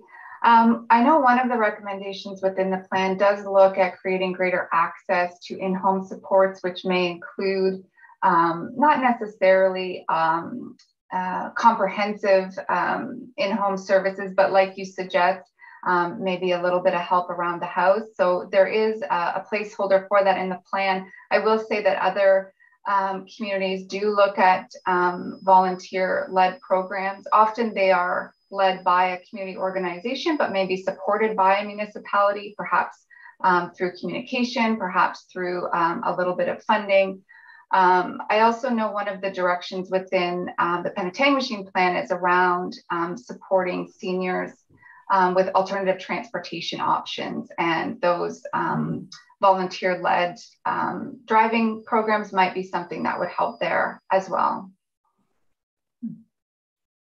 Thank you very much, Jody. My specific request is to look at just helping with minor tasks around the house, whether it be helping putting your bins out in half a foot of snow, or just things that so many seniors are not capable of doing, and yet they have to do them. And just, it's a matter of keeping people safe in their homes. Thank you. Yeah, thank you. Further questions through to Jody? That appears none. Jody, thank you again for a presentation well prepared and well done. Appreciate it, and have a good evening. Thank you, Your Worship. Thank you, everyone. Thank you. Okay, moving on to the council information package. Council information package of January 19, 22 and February 2nd, 22. The recommended action is that the council information package, having been given due consideration, be received for information. Does anyone have any to pull or discuss? The mover and the seconder. Councillor Cummings and Councillor Mayotte, all in favor? That is carried. Thank you. We move on now to 6, Section A, Transportation Environmental Services, and I would turn it over to Councillor Klug. Thank you, Your Worship. Oh, great. One moment. Okay. The first item on our consent agenda is the Midland Penetanguishene Transit Ridership Quarterly Update. The recommended action is that the following consent agenda item, having been given due consideration, be received for information. Do we have a mover and a seconder for this item? Councillor Cummings, Councillor Rose, is there any discussion, any questions? Seeing none, all in favor? That is carried, thank you. We have no matters for consideration this evening, and so we move on to our referrals. We have 2 items on our referrals. We have 2022 budget request for roadwork at Robert Street East and Dufferin, as well as the stormwater management best practices and engineering standards later this year. The recommended action is that the Transportation and Environmental Services section endorse the following additional and existing referrals to upcoming agendas and staff. Do we have anything to remove or anything to add? Any discussion? I see none. Do we have a mover and a seconder for that motion? Councillor Rose and Councillor Sanema, all in favor? That is carried, thank you. And finally, our question period for media and public. I don't believe we have anybody. And so I will turn it back to you, Your Worship. Thank you, Councillor Klug. And with that, we'll move on to 7, Section B, Recreation and Community Services. And I will pass it over to Councillor Cummings. Thank you, Your Worship. We have 4 items on our consent agenda this evening. The Penetang Public Library minutes of January and February, our Museum and Heritage Committee minutes of October 14th, the Penetang Curling Club minutes of January 18th, and a memo to council re the Friends of the Penetang Youth BMX Pump Track donation. The recommended action here is that the following consent agenda items, having been given due consideration, be received for information. I need a mover and a seconder. Councillor Rose, seconded Councillor Sanema. Is there any discussion regarding Deputy Mayor? Thank you, Mr. Chair. Just wanted to give a shout out to the Friends of Penetanguishene Youth and how hard they're all working towards raising dollars to help us with different recreational facilities throughout the municipality. So kudos to them, and kudos to Marilyn Belil, who has worked tirelessly at keeping everybody motivated and continuing to raise money. So just thank you, Mr. Chair. I just thought it would be a good thing to give a shout out to the ladies that are working very hard. So thank you. Thank you, Deputy Mayor. I echo the same comments about what that group has been doing for Rotary Wendat Park and everything in town. So congratulations to them. I'm going to call for the vote. All those in favor? That is carried. Thank you. Under our matters for consideration, we've heard an excellent presentation from Jody Ball. The recommended action here is that the age-friendly plan, as presented as attachments 1 and 2 of this report, be adopted by the town of Penetanguishene, and that staff use the plan as a guiding document for policy development, program implementation, and infrastructure improvements in the town of Penetanguishene. And further, let changes to the operating and capital budgets be brought forward during future budget deliberations for council consideration. Do I have a mover? Councillor Sanema, seconded Councillor Levy. Is there any discussion on this matter? Councillor Sanema. Thank you very much, Councillor Cummings. I just wanted to say, as the chair of the Community Wellbeing Committee, we're very excited about the plan. I think, I know a lot of work has gone into it, and with the permission of the chair, I was going to ask if I could let one of our members just have a couple of words to share with council. Would be Benita DeRush. She's a member of the committee. So if it's, I'm going to refer to the clerk on this. Is that allowed at this time? Absolutely. It's basically your choice as the chair to allow it. I think Councillor Stanimont just wants to share the enthusiasm of one of our committee members. About and I know how enthusiastic Benita is, so. It's absolutely your call. Absolutely. Yeah. By all means, Benita, go ahead. Thank you. Thank you so much, Councillor Cummings and Mayor LaRue, Deputy Mayor Dubo, and members of council. I'm Benita DeRush, and I am one of 8 members of the Community Wellbeing Committee. And I am the Francophone representation, but this committee is stacked with lots of depth. So we have representation from the seniors, we have a young gal as a youth rep, we have Indigenous representation, and we also have a resident from the previous Town Accessibility Committee. So lots of expertise and lots of certainly well-intended direction. It's my pleasure to be here today to speak on behalf of the committee on the Penetanguishene's proposed age-friendly community plan. We are so pleased to see this before council, since this plan provides a vision and next steps to improve the well-being of residents and meeting the increasing needs of our, as you know, of our growing aging population. This is really a made in Penetanguishene plan by Penetanguishene and for Penetanguishene. So again, congrats to everyone involved. It really gives us a roadmap to the plan's vision. The plan's vision is a community for all ages and abilities. And although this aging plan, this community aging plan is axed on seniors, by looking at the actions, there's 30 actions in this plan. So by looking at these actions, they're all based on the 8 domains from the World Health Organization, and those are transportation, their public spaces and whatnot. And so all of these actions actually improve all of those features in a place that don't only matter to seniors, but they matter to everyone in a community, so that the community becomes more inclusive and more accessible.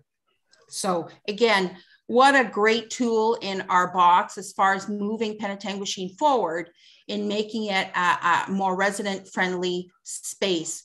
That being said, I'm also here on behalf of the committee to say that we are ready to roll up our sleeves and dig into this master plan. That's exactly what we want to do as residents of the town of Penetanguishene and as volunteers of the town of Penetanguishene.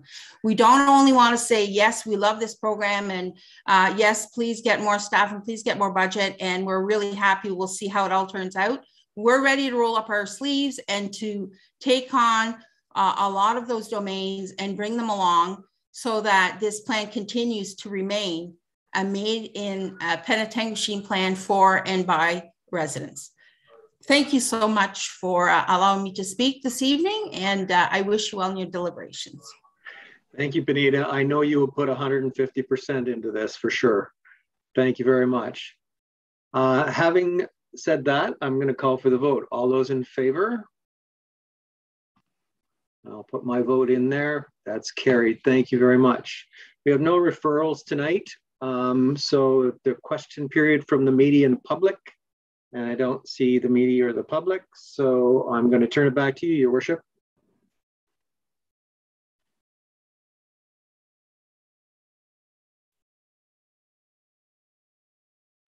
You're on mute.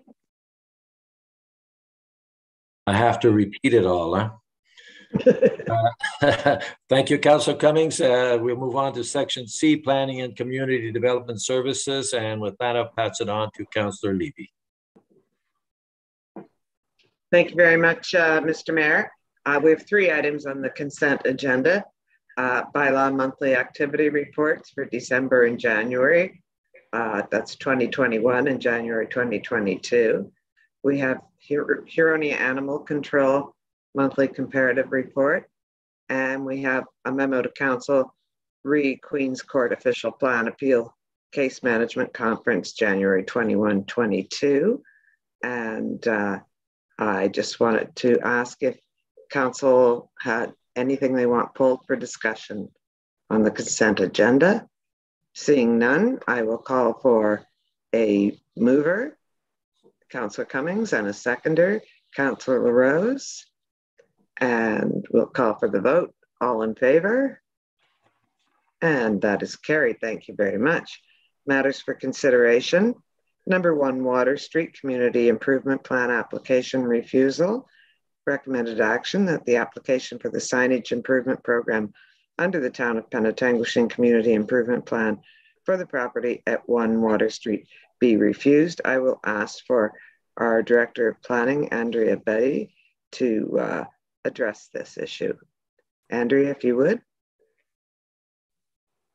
Oh, I don't see Andrea. Oh, there she is. Sorry, thank you very much, Councillor Levy. My camera is not, or my signal's not working very well right now, so I'm going to keep my camera off. That's okay. We know what you look like. So you do have the staff report in front of you. We received an application to our community improvement plan last year. It was under the signage and improvement program, and through our consideration of the application, we did not feel it met the intent and purpose and the guidelines. And so we recommended some changes to improve the application. And without any changes, we refused the application. So under the administration of the CIP, a final decision from council is to be made if there was any appeal from the applicant, and the town did receive an appeal package. That's also part of the staff report. So the details are in the report about the refusal and the policies of the CIP, why we felt it didn't meet it. But I'd be happy to answer any questions. Thank you very much. First of all, I would call for a mover on this and a seconder to get it on the floor. Do I have a mover? Councillor Vadavon-Court, seconded by Deputy Mayor Dubo. Are there any questions relating to this report? Seeing none, I'll call for the vote. All in favor? And that is duly carried. Thank you very much. Moving on to site plan application, SPA 21079795, County Road 93, Plan 2022-08. Recommended action that site plan approval be granted for the property at 9795 County Road 93, in keeping with staff report PL 2022-08. Andrew, you might as well give us a quick rundown on why this is coming as a site plan, et cetera. Basically the questions I asked you yesterday at section, if you would, please. Certainly, thank you very much, Councillor Levy. So this is an application for site plan approval. The owners of the properties did apply for and receive consent to sever off the rear half of the property, which fronts onto Murray Road.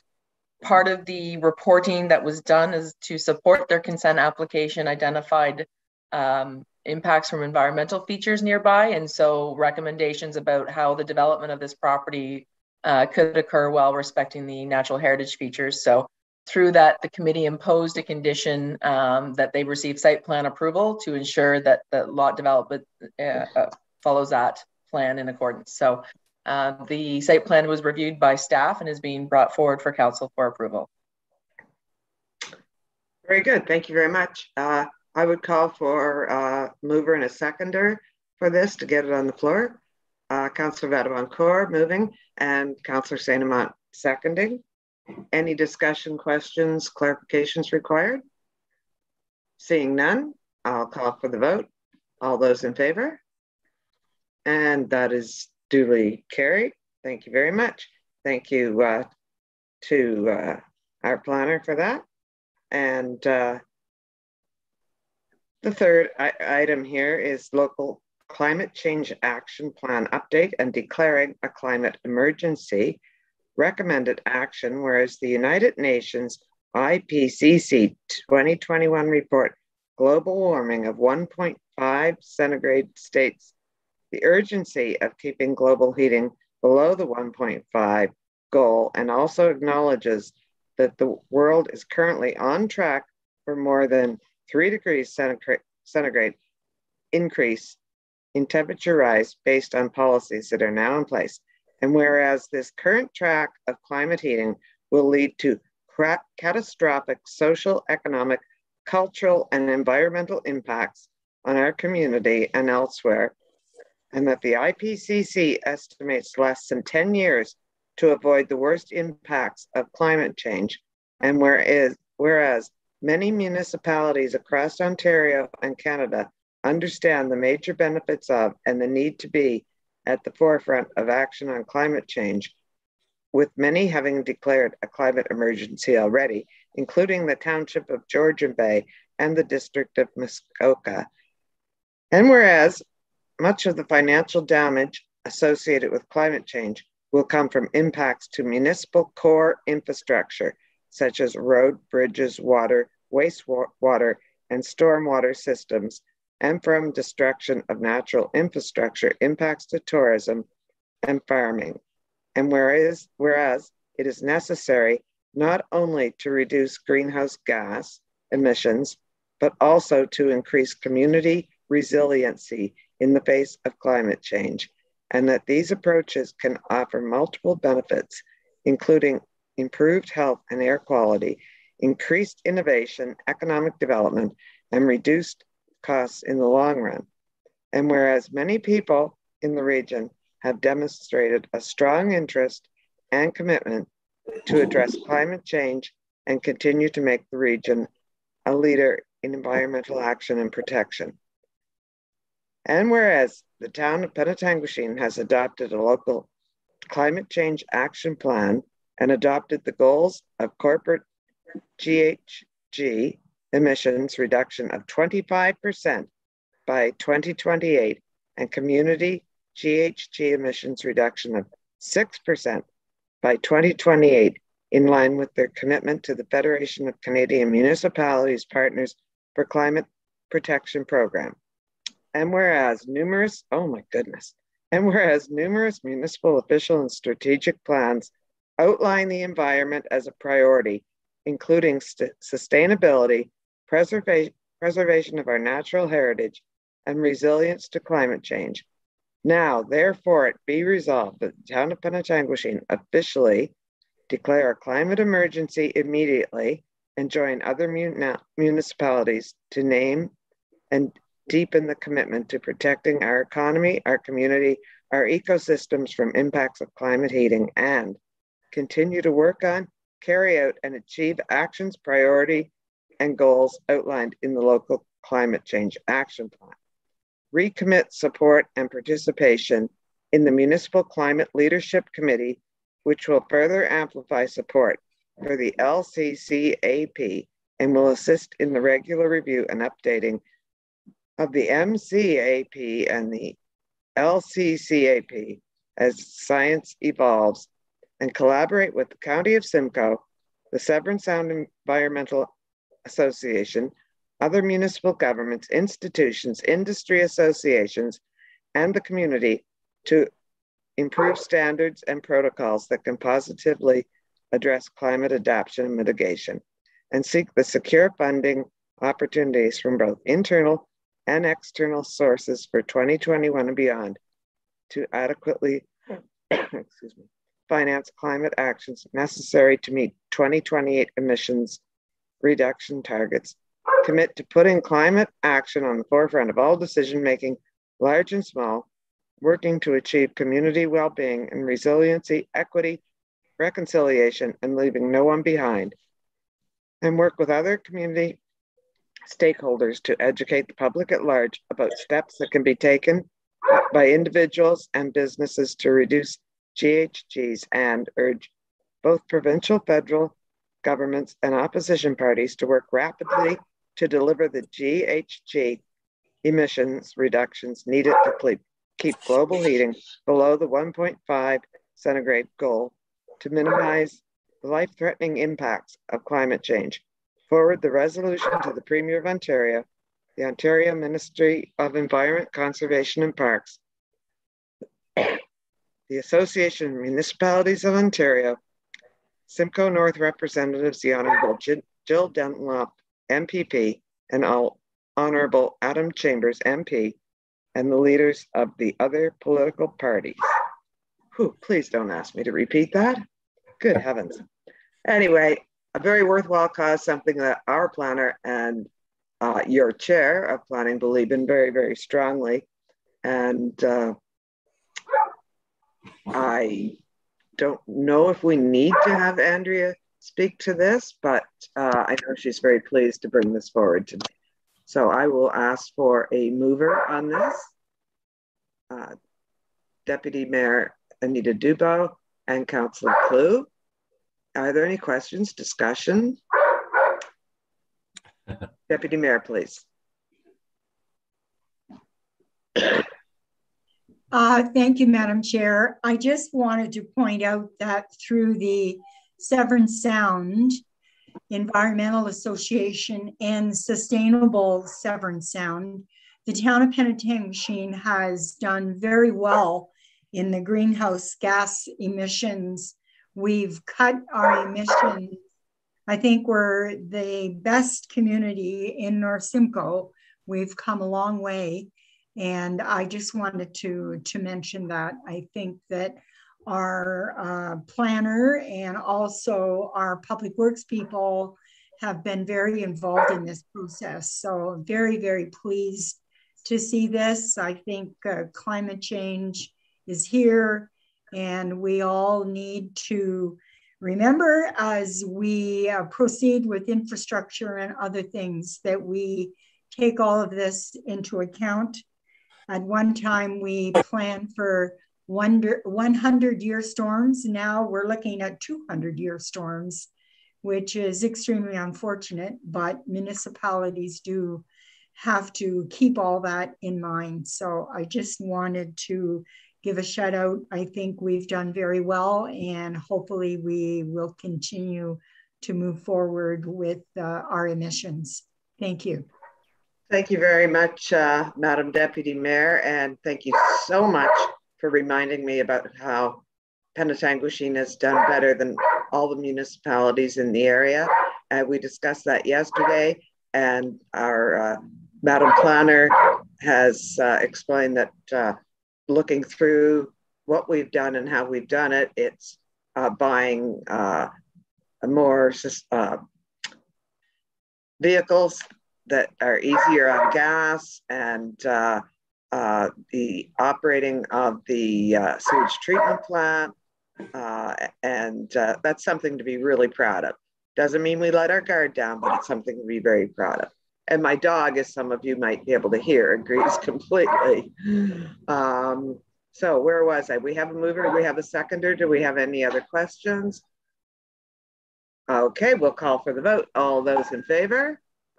I will happily put my card up on that. And that is carried. Thank you very, very much, Council.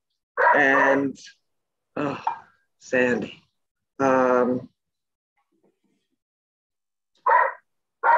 So we move on to referrals. We have two. We have the regulation and licensing options for short-term rentals and the below Drive Road options. Do I have a mover and seconder for those?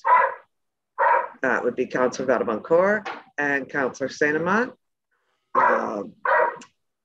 And all in favor, please.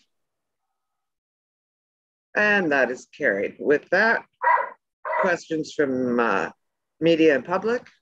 I don't believe we have any. And I will hand that back to you, Mr. Mayor. Thank you, Councillor Levy. Maybe you should look at feeding that little dog. There's maybe hungry.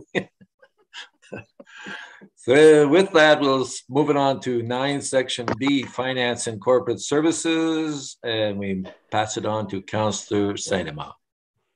Thank you very much, Your Worship. Under consent agenda, the recommended action that the following consent agenda items haven't been given due consideration be received for information. And it's a memo to council regarding an update regarding the CNCC policing costs. If I could have a mover and a seconder. Thank you, Councillor Mayotte. Seconder, Councillor Cummings. Any discussion? Any questions? Seeing none, we'll call for a vote. All those in favor? Thank you, so moved. Under matters for consideration, we do have a couple of verbal updates from our CAO. I will ask for a mover and a seconder, and then we'll ask the CAO to make his comments. So thank you, Councillor Mayotte. You're moving the recommended action that the council receive the County of Simcoe Fire Service review reports for information. So Councillor Mayotte is a mover, Councillor Cummings the seconder, and Mr. CAO, please go ahead. Thank you, Madam Chair. What you have in front of you on the agenda under this particular item is 6 different documents. I think the documents are fairly self-explanatory, but ultimately it gives council and the community a little bit of a picture in terms of how the fire review has kind of come along at the county. As council is aware, the county, through a regional government review task force, was given direction from county council to review a number of services. I think it was 9 or 10, if I recall. And certainly what we're seeing here is kind of the beginning of a number of those service reviews being completed.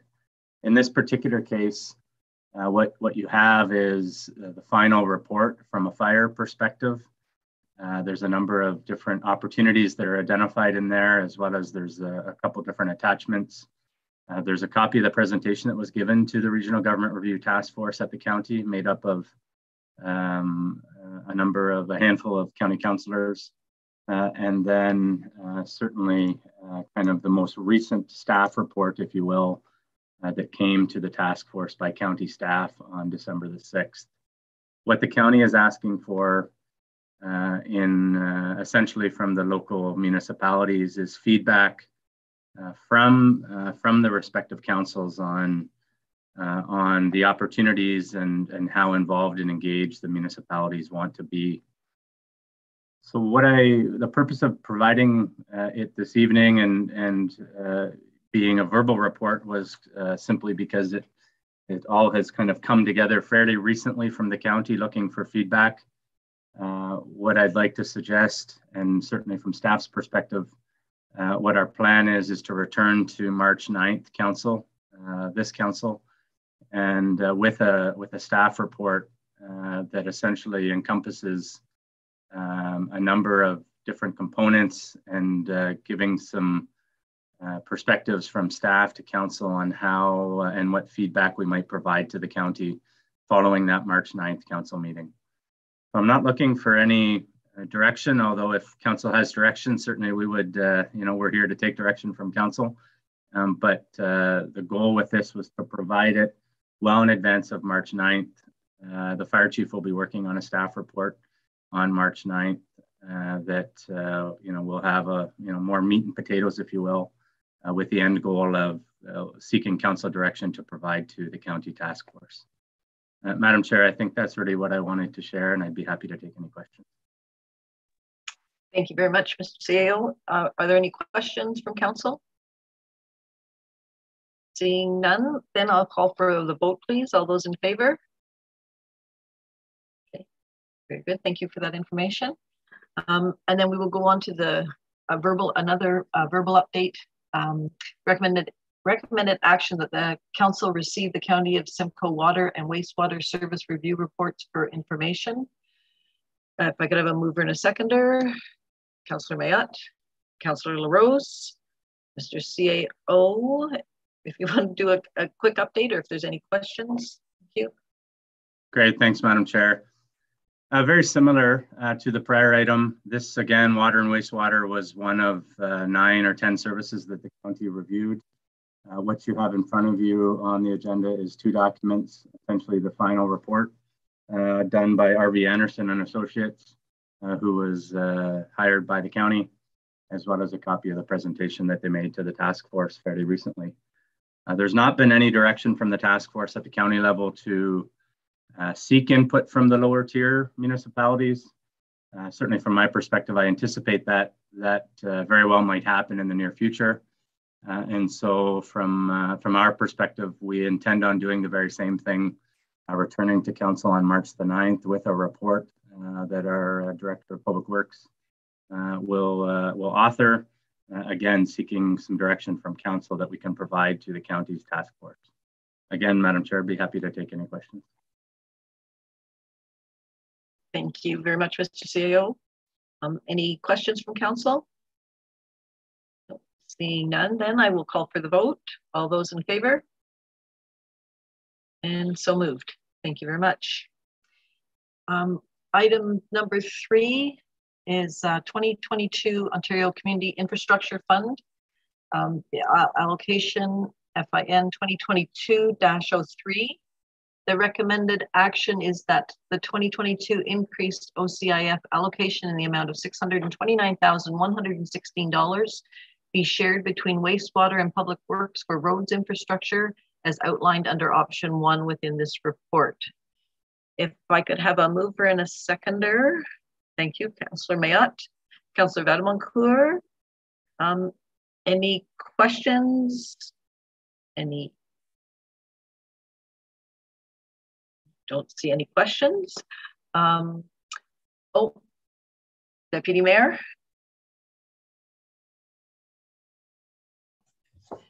Thank you, Madam Chair. With the allocation, will we be given an opportunity to look at the budget as far as what's allocated in the coming year, and perhaps if this money is allocated to 2023 and beyond, will council be given an opportunity to look at what's proposed and maybe make suggestions? I will direct that to our treasurer. From what I'll let the treasurer answer the question. Okay. Thank you, Carrie.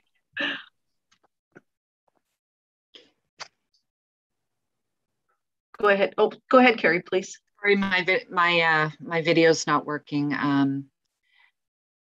Through you, Madam Chair, to Deputy Mayor Dubo, are you referring to the 2022 allocation or the future years increased allocation? Because the envelope has doubled and should continue for 5 years, so the province is telling us. So are you referring to future Ontario Community Infrastructure Fund allocations for 2023 and beyond?